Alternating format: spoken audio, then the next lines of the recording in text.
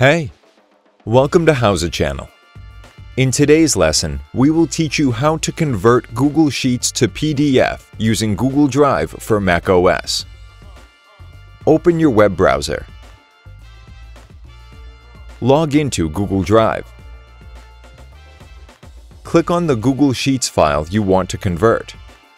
It will open the document in a new tab. Click on File at the top left corner and select Download as a PDF document.